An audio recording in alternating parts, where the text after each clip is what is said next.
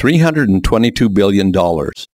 That, says the National Education Association, is the staggering amount it will take to fix America's schools.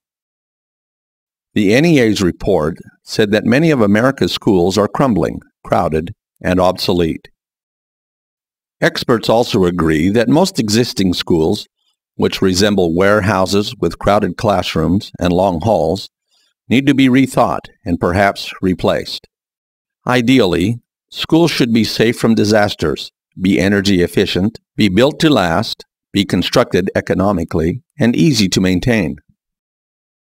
They should also provide an environment conducive to different learning experiences and approaches. Schools should be an asset not only to students, but to the community as well. Monolithic Dome Schools accomplish all these objectives and more. Arizona has the greatest number of monolithic dome schools. There, conventional school construction is almost 20% more than monolithic dome construction, and conventional schools lack the benefit of ongoing energy, maintenance, and insurance savings. Sue Myers, principal of Frontier Elementary in Payson, Arizona, said that for many years, Payson's voters would not pass the school bond. Finally, they passed the bond for a new elementary school for 500 students. But when Payson got the construction plans, they found they could only afford a school big enough for 150 students. So cost immediately became a big issue. That's when the board began looking for alternatives and found monolithic domes. The nearby town of White River, Arizona, is home to another monolithic dome school, Cradleboard Elementary.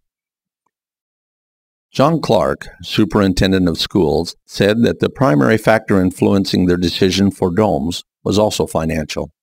They did construction and long-term cost comparisons and visited Payson several times. Clark said that Cradleboard probably saved somewhere between $250,000 and $500,000 with monolithic domes. Heber Overgaard, a school district that spans 2 towns in Arizona, also reported they opted for monolithic domes because of reasonable construction costs and lower long-term operational expenses. During the construction of their monolithic dome high school, Rick Kibbe, school district superintendent in Texoma, Oklahoma, was interviewed on the radio. He said that with a monolithic dome, Texoma was getting about 29% more building for 8% less money.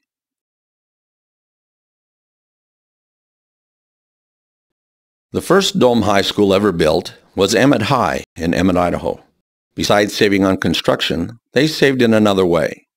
In Idaho, the school districts formed an insurance co-op to combat high fire insurance rates. But it was actually cheaper for Emmett to buy insurance independently. Invulnerability to fire, natural disaster, mold, mildew, and termites makes the monolithic dome a low-risk structure, so insurance premiums are often significantly less. Monolithic dome schools can usually save 50% or more of energy usage at no extra cost in construction. Monolithic domes are constructed using superior building materials.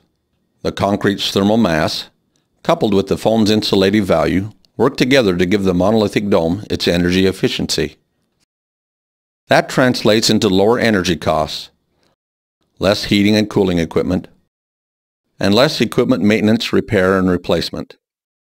These savings accumulated in a bond account could equal the total cost of the facility in less than 20 years.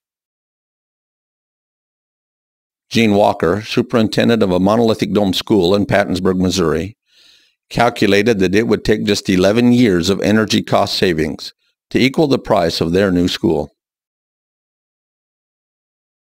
In Emmett, Superintendent Ron Noble did an energy cost comparison between Emmett High School and Sweet Montour Elementary, a conventionally built school in their district.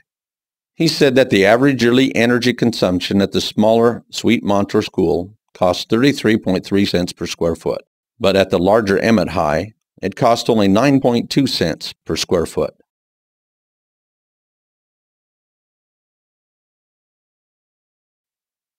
Near absolute protection, as is defined by FEMA, is another major inherent benefit of the monolithic dome. Near absolute protection refers to structures that provide shelter for students, staff, and the community from tornadoes, hurricanes, fire, earthquakes, and other natural disasters.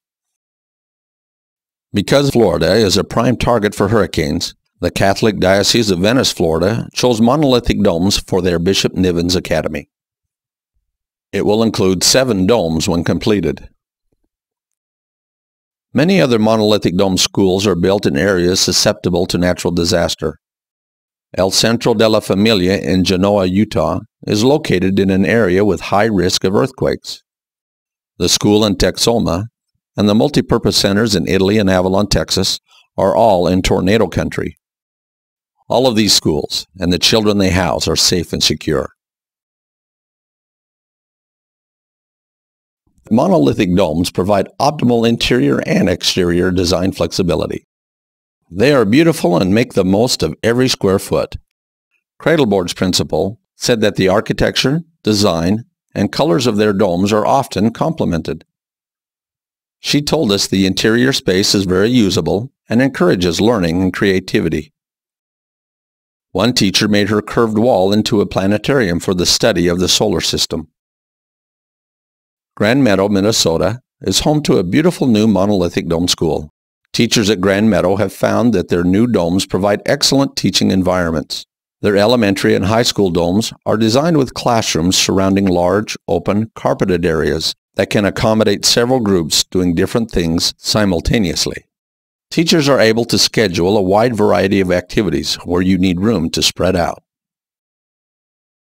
Pattonsburg School District reports that their internal design and layout provide significant security and the operational efficiency that every school wants. Access to certain areas can be as open or as limited as needed. Principal Sue Myers at Frontier Elementary said that she can be in any classroom in any of their 3 domes in 30 seconds.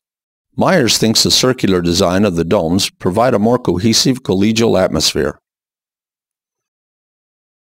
The monolithic dome is the school of the future. Often, bond after bond will fail in a particular town, but when the proposal is for a 21st century superior monolithic dome facility, it suddenly passes. These clear span structures allow freedom in design and affordable remodeling when needs change. Monolithic domes block out external noise while providing a safe haven inside. They are easy to secure or open up in case of an emergency. They serve their communities as meeting houses and disaster shelters. Students are proud of these schools, and their schoolwork reflects that pride. In Texoma, Superintendent Rick Kibbe said his district is excited about the legacy they are leaving their children. He said that at the beginning of the 20th century, Texoma built its first brick building, but at the beginning of the 21st, Texoma built its first monolithic dome.